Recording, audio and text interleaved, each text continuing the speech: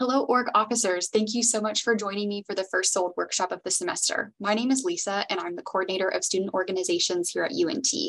Today, we're going to discuss communication, specifically how important it is to effectively communicate as a student leader, whether that's communicating with fellow org officers, org members, or even your advisor.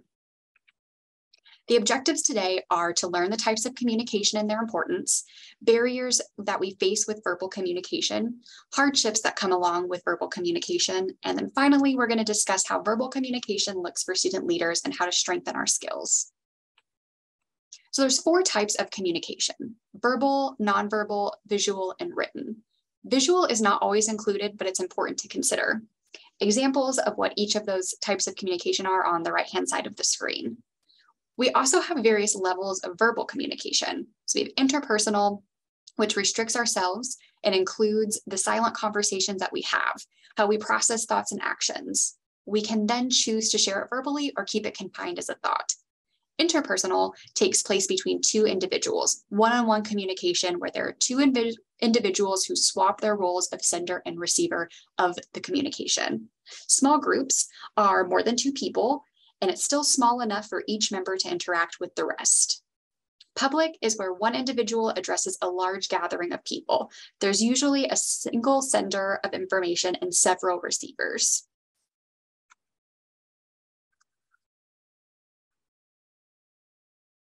Importance. In this video, we will learn what communication is. We will also learn the importance of communication and ways to improve our communication skills to have better personal and professional relationships. Talking is an integral part of living. We talk to our family members, friends, people at work, and even strangers. But do we really communicate with them? Let's see how communication is different from talking. Talking simply refers to speaking words and sentences. Sometimes the message is understood, sometimes it is not. Communicating is one step further in the process. It is the sharing of information between 2 or more people to reach a common understanding. Communication is a 2-way process. It needs a sender or a speaker and a receiver or a listener. The speaker's role is to speak clearly, while the listener's role is to pay attention to the speaker. However, quite often, people focus more on what they want to say rather than listen to others. Now, before we understand the importance of communication, let's imagine a day without speaking to anyone.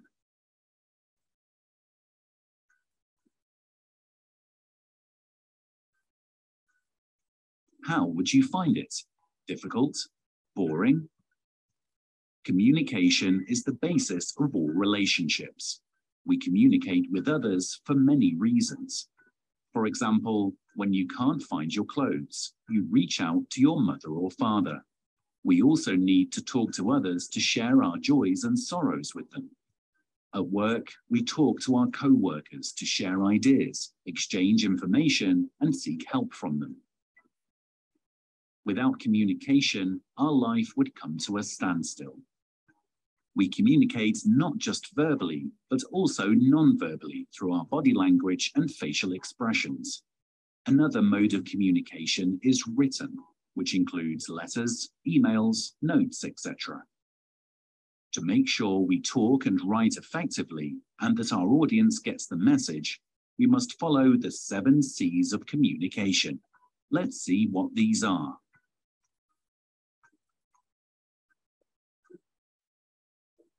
Be clear. When writing or speaking to someone, be clear about your message. Think what your purpose is in communicating with another person. If you're not sure, then your audience won't be either. Be concise. Keep your message short and to the point. Make sure your message is concrete and gives your audience a clear picture of what you want to say. Be correct. Correct communication is error-free and uses language that is understood by others. Be coherent. Coherent communication is logical. It means that all points are connected to the main topic and follow the correct order or sequence. Your message should be complete. After reading or listening to your message, others should know what is to be done. Finally, be courteous. Use respectful and polite language at all times. Now, let's look at a conversation to see how an unclear message can confuse others. Hello, doctor. My right leg has been paining since yesterday. All right, let me check. Well, you have got sciatica. I'll write down some analgesics for your inflammation and proceed from there based on your body's response. What? I don't understand. Is it serious? Will I be fine? Am I going to die? You'll be fine. Just take these medicines. All right. I don't know what he's saying. I think I should speak to some other doctor. I don't trust this doctor. Do you think this communication was effective? What made it fail? There are many barriers to communication, and these may occur at any stage in the communication process. They lead to misunderstanding and wasted time.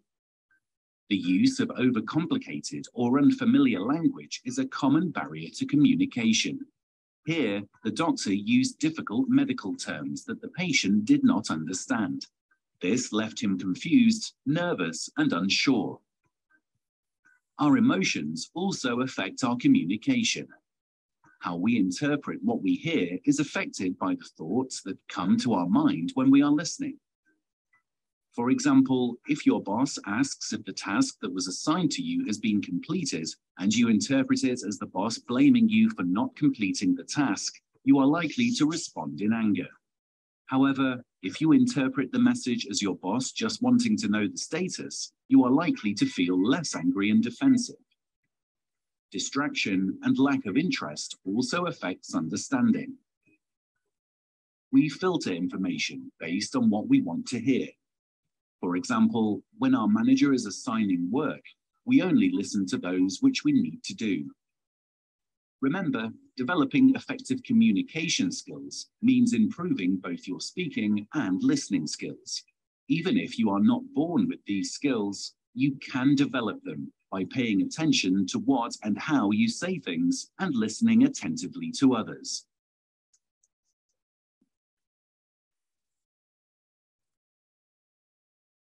All right, so let's have a discussion about what we just learned in that video. Feel free to pause the video so that you can answer all of these questions. First, let's think about what type of communication do you prefer to use or find yourself using the most often? So we're looking at, do you use verbal, nonverbal, visual, written? What is the most common type of communication that you prefer? Next, think about the level of communication. So what level of communication do you feel the most comfortable with? Intrapersonal, interpersonal, small group, and public. Third, how do you strive to communicate effectively within your organizations? And then finally, think about what changes can you make in the way that you currently communicate to make it more effective.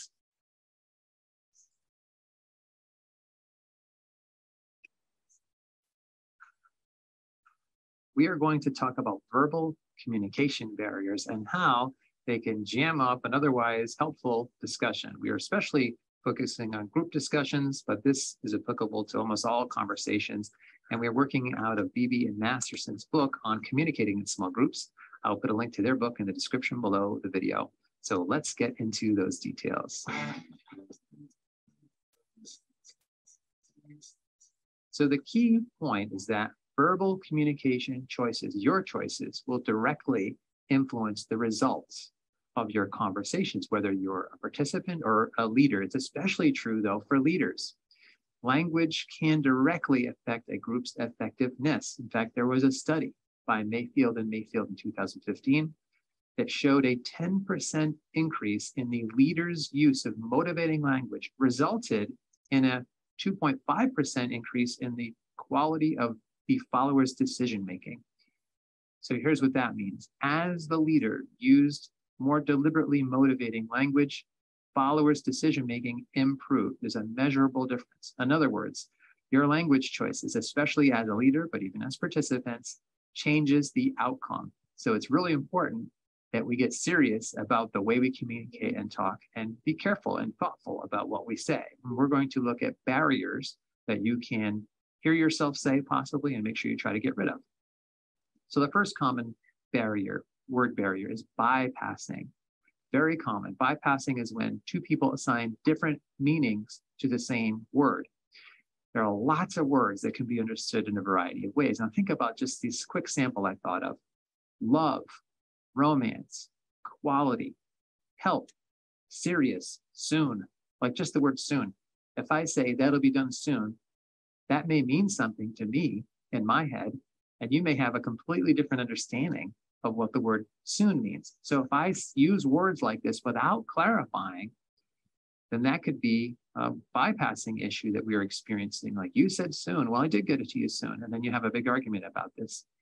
This happens in interpersonal relationships and friendships and marriages, and it certainly happens in the workplace. I see it all the time happen. In fact, there was a study done that showed that the 500 most frequently used words in the English language have more than 14,000 dictionary definitions. So I don't have a monopoly on what the correct understanding of a word is. We have to work that out. So a possible fix to this is feedback. So if somebody says something to you and maybe it's a little ambiguous, you can double check it with them. You can ask them, is this what you mean? And you can do the same if you're the one speaking. You want to ask them a question to see if they're understanding. So a little back and forth feedback just for a few moments can really make sure you avoid this allness word barrier, this bypassing word barrier, excuse me. The next one is allness. Number two, allness is where we make simple but untrue generalizations. This is really common. You hear this all the time, especially about genders. I don't know why, but some people would say things like, oh, women are smarter than men. That's a huge allness or generalization statement, or athletes aren't good students. I've heard this so many times. I teach college and they say, well, athletes don't make good students. Most of my athletes have been outstanding students, very hard workers. I just don't find it to be true. I don't find it to hold up. But it doesn't stop people from making these big generalizations. So allness can be a huge word barrier, a big verbal communication barrier, because it reinforces stereotypes. And essentially, it takes away possible common ground that you could have with the other speaker, the other listener. So what you want to do as a possible fix is to qualify your statements and be specific. Many situations are unique and you don't want to generalize everything too hastily. Number three, a fact inference confusion. In fact, I may make a whole separate video on this. This is a big one. That's when someone responds to something as if they have actually observed it. It's a fact, in other words, but the reality is they just have drawn a conclusion about it. So let's say I saw someone that I know that I'm already feeling a little weird or paranoid about walking through my building. I might draw the conclusion, oh, that person's snooping around. So the fact is they walked through the building. My inference is they were snooping around. They were spying on us. I know someone who makes these kinds of generalizations sometimes, and I think, maybe there's more to it. Maybe there's more to it. And the fact is they walked through the building. You were jumping to a conclusion that they're snooping around. So this happens when people speculate about or interpret what they think occurred, but state it as if it's a verified certainty. He'll destroy our country. That's probably been said about almost every person that's ever, every man anyway, who's ever run for president in the last few decades. He'll destroy our country. Like, it's an absolute certainty, even though the country hasn't been completely destroyed yet. So a possible fix for this is to practice and double check recognizing the difference. So as you hear yourself talk, recognize, am I making a jump in logic here? Am I jumping too far based on what I observed? Don't state things definitively if you haven't observed the actual thing. So some key learning points here is that give more thought to how we make statements. Hear yourself say it before you say it. Make a decision. Is this how I want to come across? Use feedback to double check your understanding in a situation and to make sure you have common ground. And practice reflecting on the facts before you make jumps in conclusion. So, question of the day, where do you hear yourself in any of these? Do you make these kinds of errors when you're communicating? Do you have any kind of word barriers like these that come up in your conversations? Typically, we do have difficulty misunderstanding each other in conversations, and these three verbal word barriers are often the culprit. I would love to hear your comments, your feedback in that section below the video. Thanks, and I will see you soon. All right, so let's discuss what we learned in this video. Which type of barriers mentioned in the video do you find yourself using when communicating with others? What are some practical ways to change that language to promote better communication? And then finally, how can you, as a student leader, keep from creating verbal communication barriers?